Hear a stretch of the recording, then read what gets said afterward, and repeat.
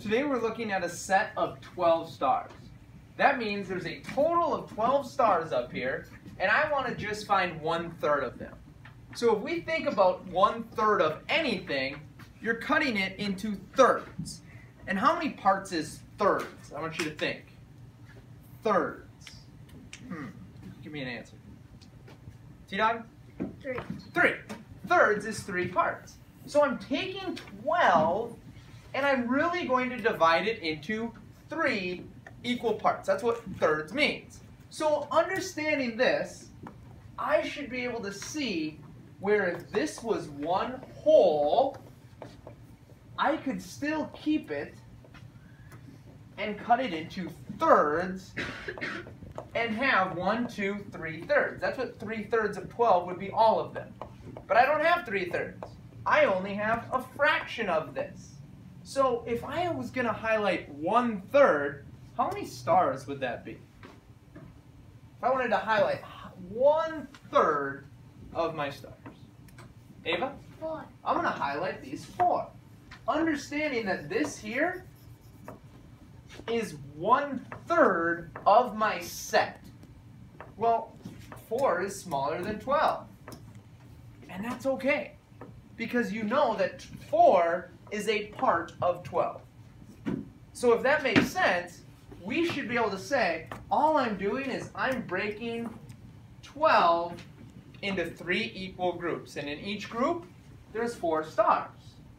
So how would that change if I now ask for 2/3? What would that be? I would have how many parts? Elliot? 8. I would have now 8 stars, because I'm now going to highlight or shade in 2 groups of 4, which 2 groups of 4 is no longer just that, it would be 8. 2/3 of 12 is 8. So we still are breaking this down into 3 equal pieces, and then we're multiplying it by the number of parts. This is one strategy. Another strategy is to look at this, and now I still have a total of 12, but if I ask for this fraction, 1/4 of 12, we're now cutting these 12 stars into how many groups? How many groups are we going to break these stars into? Chloe? 4. We're going to divide this into 4 groups. So we should be able to see, if I cut these into 4 equal groups, how many stars are in one group? Sure? 3. 3. So we have 3 stars in one group, which 1/4 of 12 is less than 1/3 of 12, because 1/4 is a smaller fraction.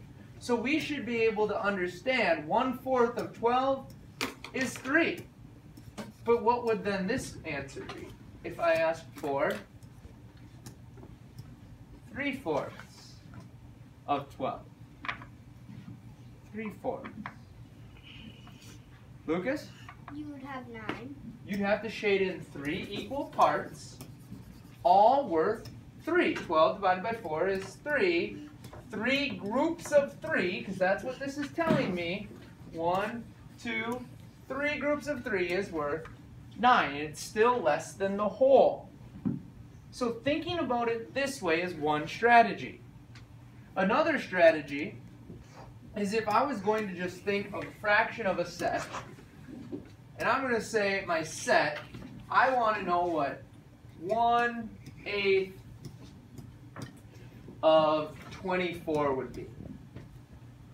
Well, 24 is split into how many parts?